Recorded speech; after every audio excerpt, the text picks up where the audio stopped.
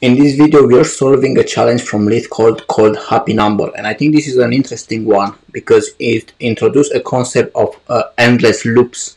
So it's really interesting. I think we can learn a lot from it. So let me switch the camera for you to see the challenge, and we will read it now.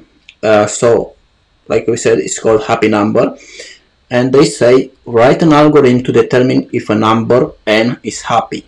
A happy number is a number defined by the following processes. Starting with any positive integer, so positive, replace the number by the sum of the squares of its digits. So basically we have to get the square of its digits and sum them up and replace the number with the sum of the squares of the digits, right? Now we're saying keep repeating this process until the number equals to 1, where it will stay, because once it reaches 1, then it will go in infinite loop, right? Because the square of 1 is 1, the square of 1 is 1, so it cannot go any further from there. Or it will loop endlessly in a cycle which does not include 1.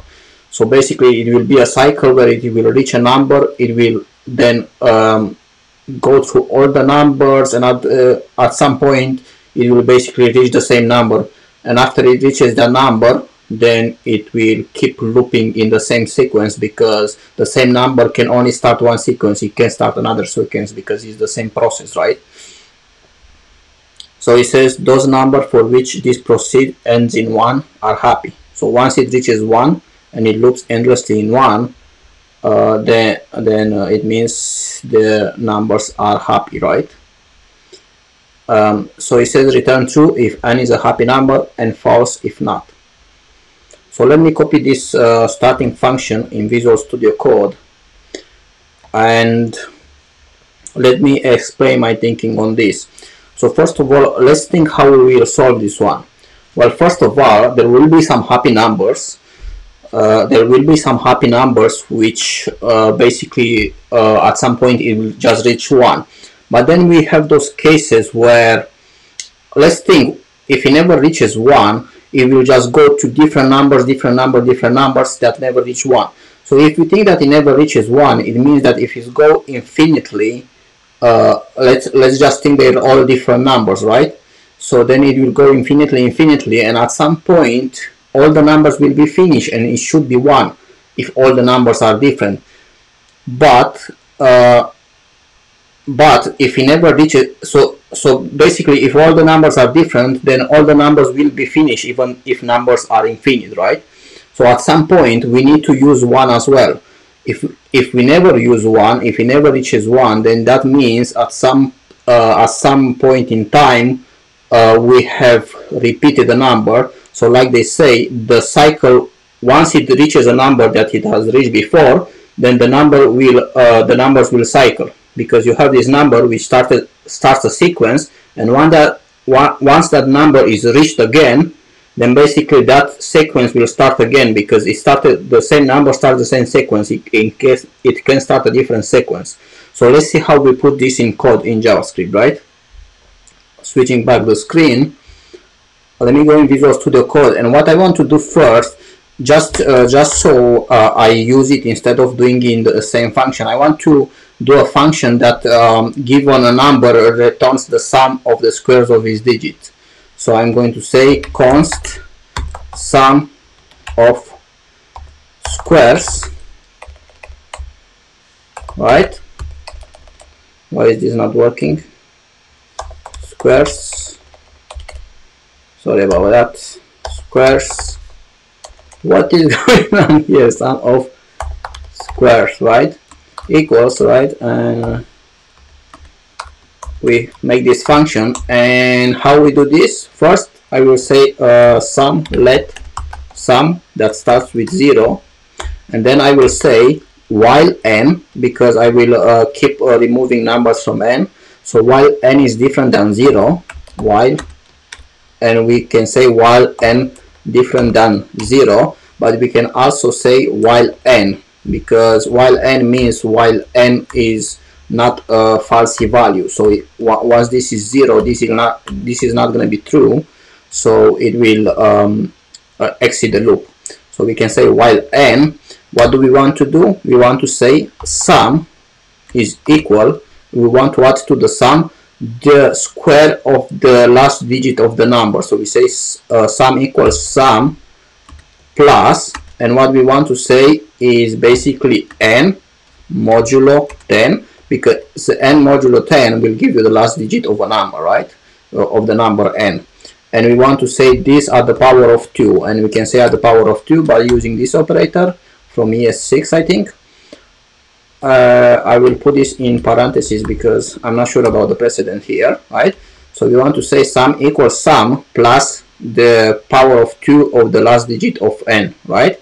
And we can also write this by removing the sum from here, and we just say sum plus equals this n modulo 10 at the power of 2, right? And then after we have added this to the sum, we just want to remove it from n, right? So we will keep removing those numbers and adding them as a power to the sum. So we keep adding the last digit at the power of 2 to the sum, and then we remove it, right? So we want to say n equals parse int of n divided by 10. And we're saying n divided by 10, and then this will give you a number, and then it will give you something, it will basically give you something after the comma, but we don't want that, so we will use parse int, the method parse int, on n divided by 10, right? So and at the end we just want to return the sum, right? So now that we have this, let's go inside here and let's see what we can do. We can say I want to basically keep track of all the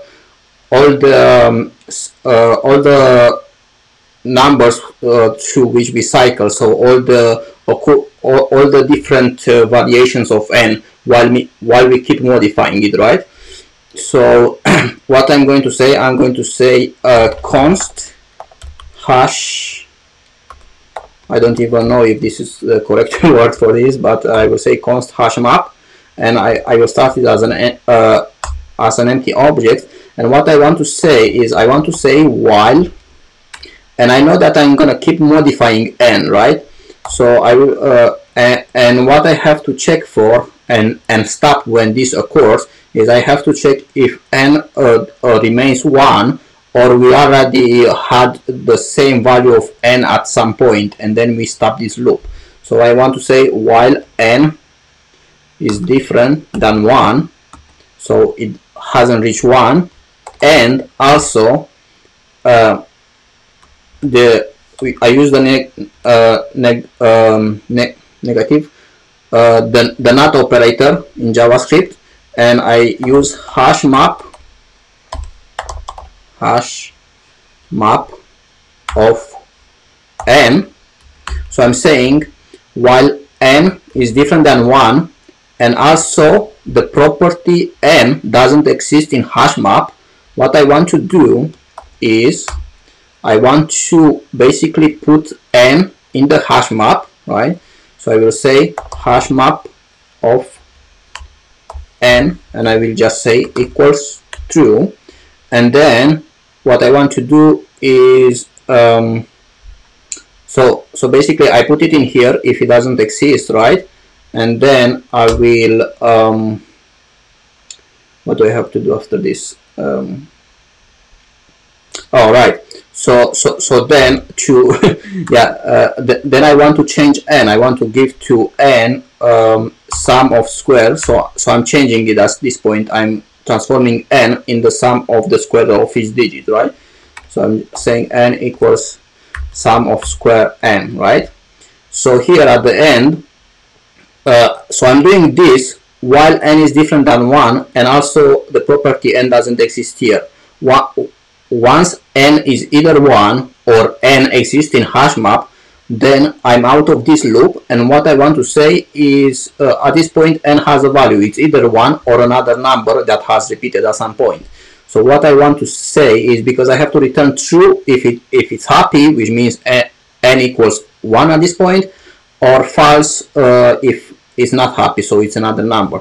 So I want to say return n equals 1, and this will evaluate to either true or false, and that's it. This should work, right?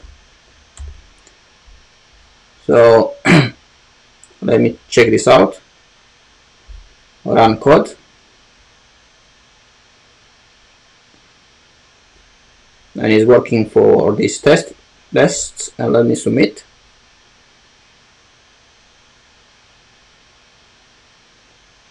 And that's it, right?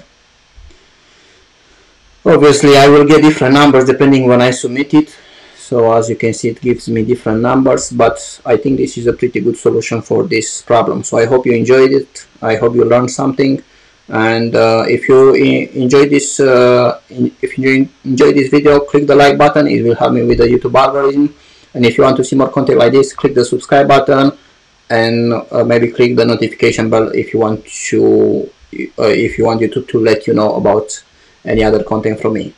Also, you have some videos on the side if you want to watch more from me now. Alright, bye bye for now. See you next time.